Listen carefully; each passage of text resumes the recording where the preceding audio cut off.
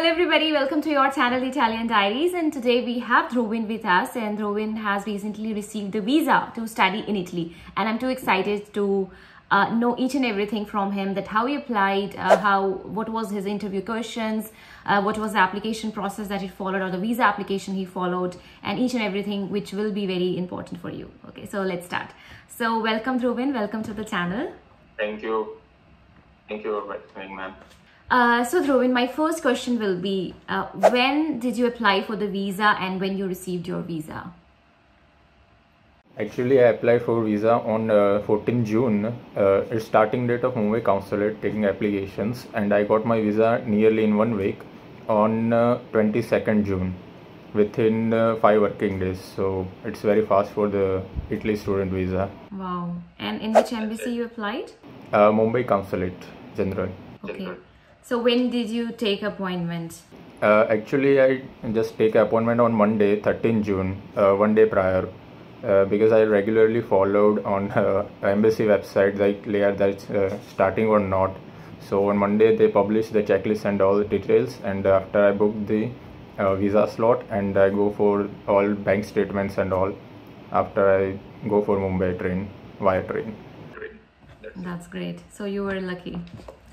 Because yes, I know students yes. waiting for like appointment. I don't know, last year students still waiting for appointments. Yes. Anyways, moving on to the next question, that is, if you can tell us in brief, what are the documents that you used for your visa application? Anything important if you want to mention about documents? Maybe you have got any scholarship, and you have also used those scholarship document as well.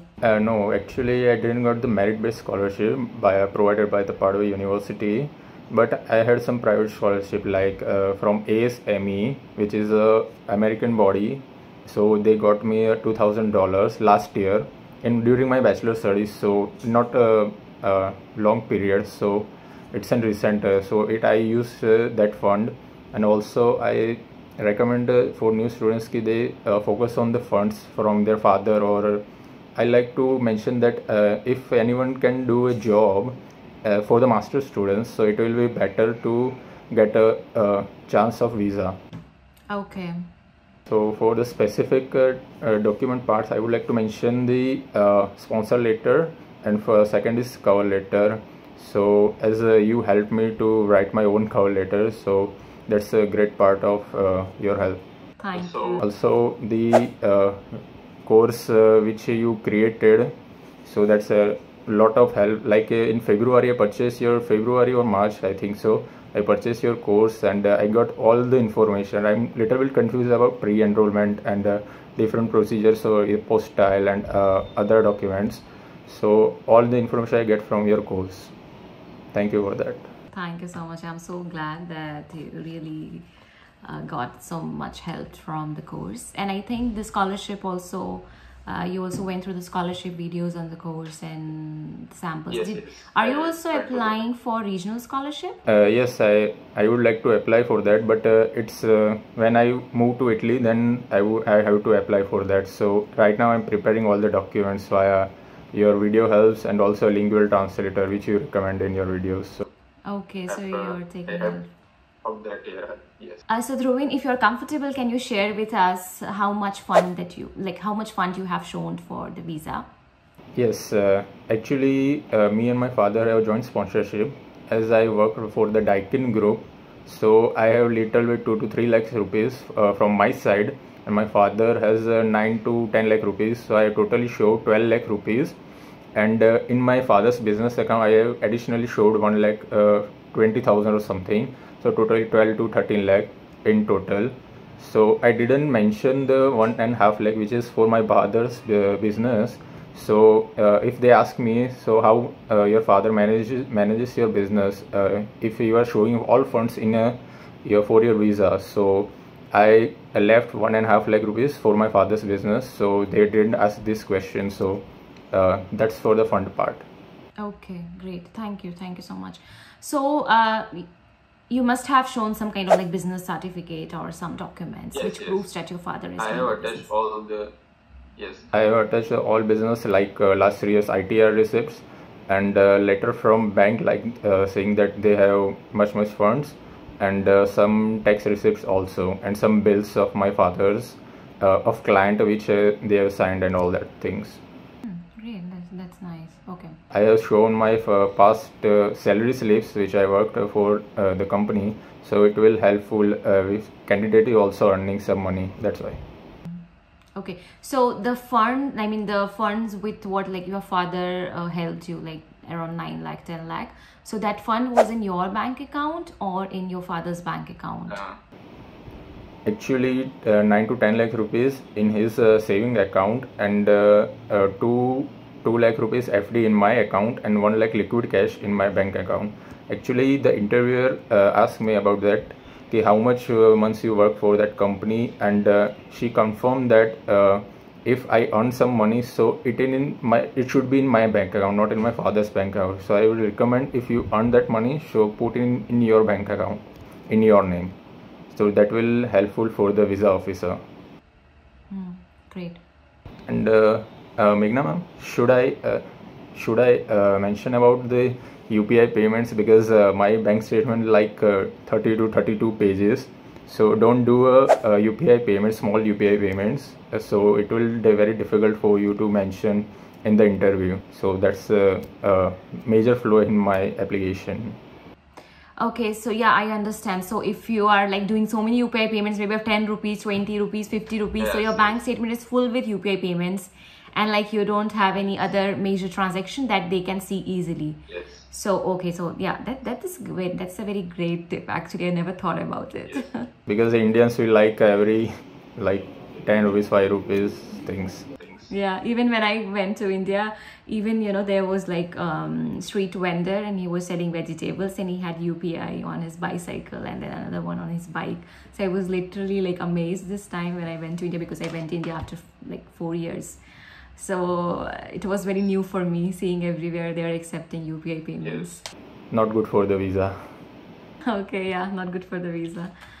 So moving on to the next question that is very important for the students, that is the interview question. So please explain us in detail little bit that what was the question they asked you and what you answered for that.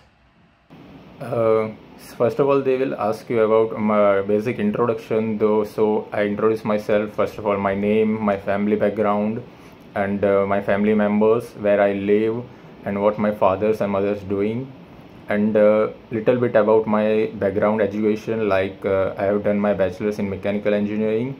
And the second one, they ask why you choosing the Italy for your higher education and why this specific course. So I mentioned about like I work in the HVAC heating and ventilation industry, so I would like to further enhance my knowledge to good in my career. So masters in energy engineering with specialization in HVAC industry, so this will help me in my future career. So that's it for the why Italy and why a specific course. And they ask me application process of the Padova University, because they are very strict about that. So they what is your strength of your profile? So I said like I get the scholarships and I have some patents and skills regarding designs and HVAC industry certifications and all. So after that's it for the Padova University.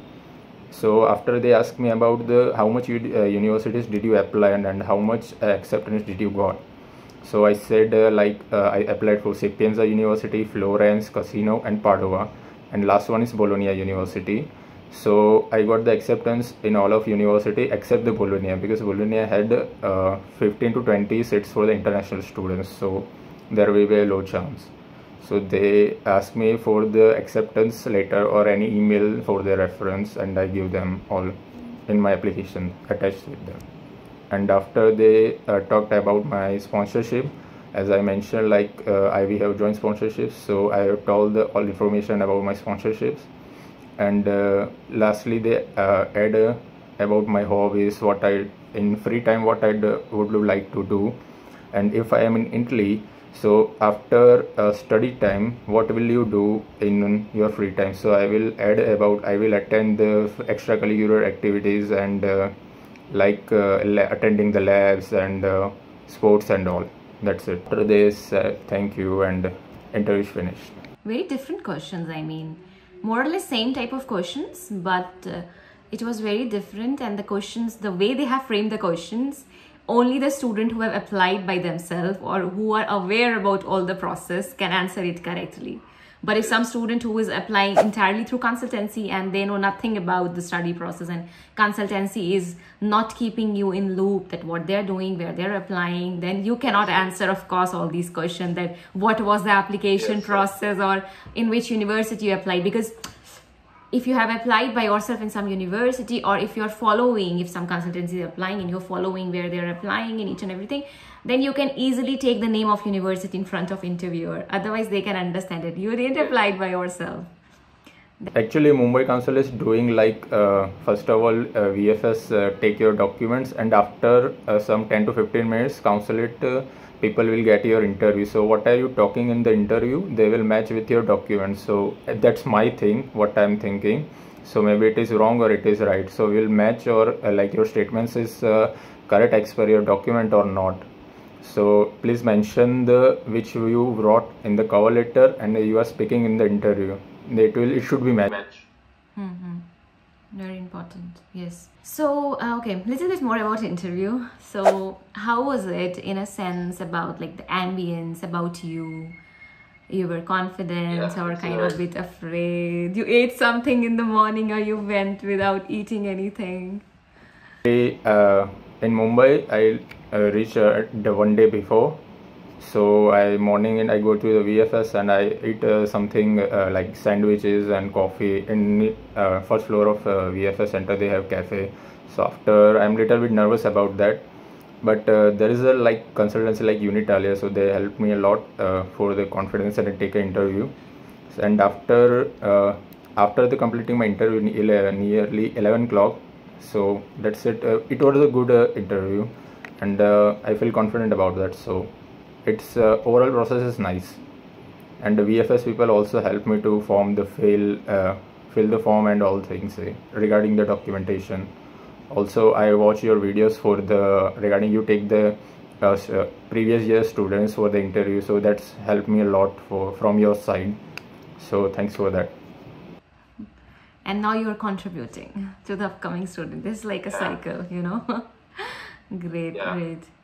And just last thing about related to interview in visa document submission, how you arrange your document in the visa file? Actually, I have attached all color copies. First of all, I take my passport photocopies. It's not required, but I attach it. And after the sponsor documents, before it, I attach the admission letter, pre-enrollment summary, and after that all required documents like sponsorship letter, sponsors ID proof.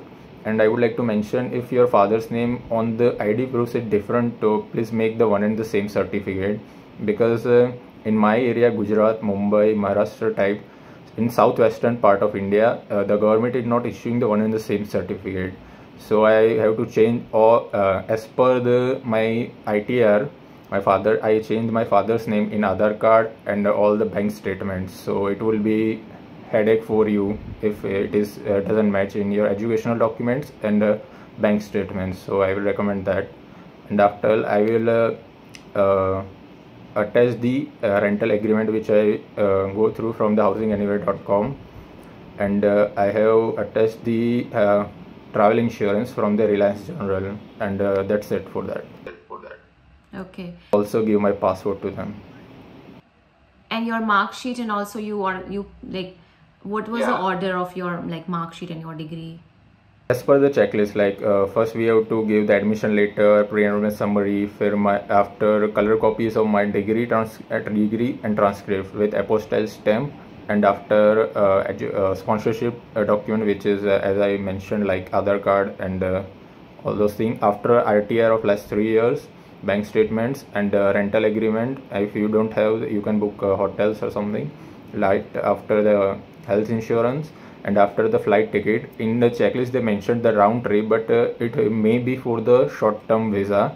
You can show them 1,000 euro plus mentioned amount. So flight tickets, and after that's it. Maybe these are the all documents which I needed for the visa. Okay, so you like the order of your document in the file were as per the checklist, like first, second, third, and like Yes. that. Okay. And for the flight tickets you mentioned, yeah, it is very important because it's mentioned in the checklist that you need round flight tickets, but you provided one flight ticket like for coming here in Italy, and then 1,000 euro in your bank account, additional top up, Yes. right? Okay. So yeah, this is like again an important thing because many students are confused that how much whether they have to give also the round ticket for the flight as well. Yes. Any tips for the students that you want to give overall, like overall in the process, anything? Actually, I will recommend students to, as well as you made your mind to study in Italy, so start your process. Like I started my process in November to applying universities like Polyme and all, but I didn't apply in Polyme. So after in January and February, they will start distributing the acceptance letter or offer letters.